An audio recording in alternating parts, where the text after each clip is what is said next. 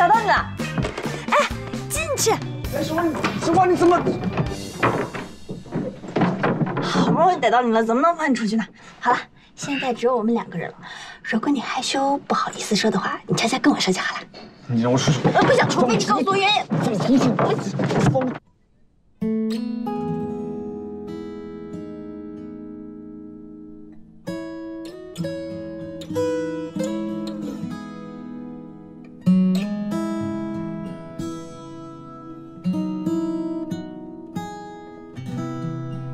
我们离得太近了。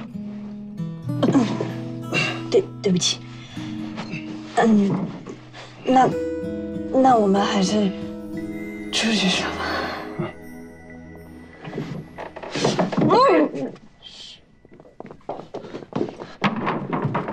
小池，你是不是有什么事情瞒着我们？你平时都会主动跟我们搭讪的，但是你今天一整天都在避着我们。我没有，说你有什么瞒着我们？说好死姐妹呢？说好的知无不言，言无不尽呢？你再不说的话，以后我的零食都不会跟你分享。姐妹去我也别想去了，小姐姐也别想要了。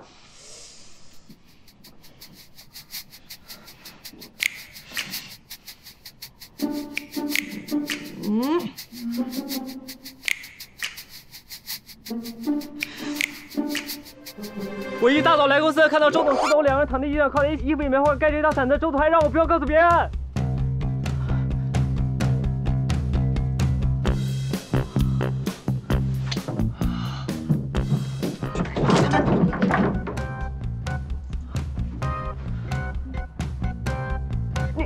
里面什么人？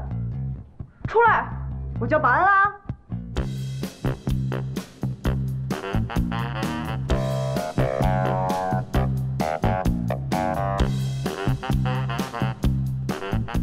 我叫到保安啦。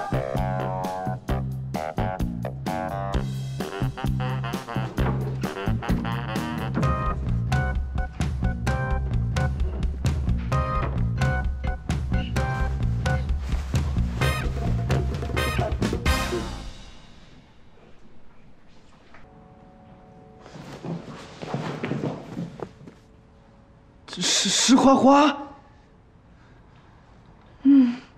周总，你醒了。你昨天晚上怎么那么奇怪啊？现在好点了吗？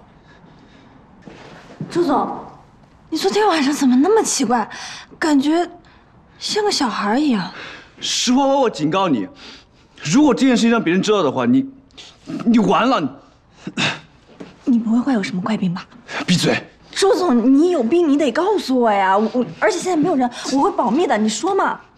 哎，你说嘛？石总，你们这是在……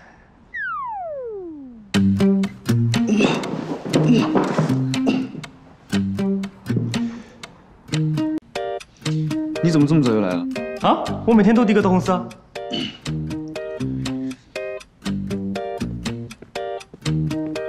记住了，你今天什么都没看见，明白吗？好的，看着我。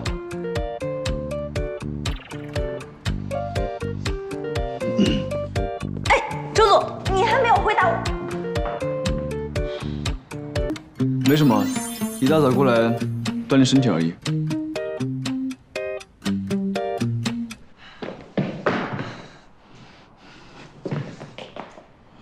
周总，关于你昨天的病，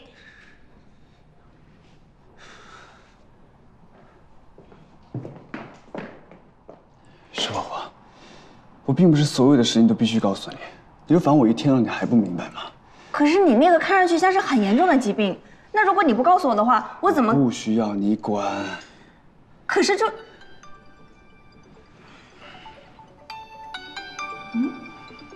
周爷爷打来的。嘘。喂，周爷爷。我很好，大家都很好。他呀，他还算是听话吧。晚上吗？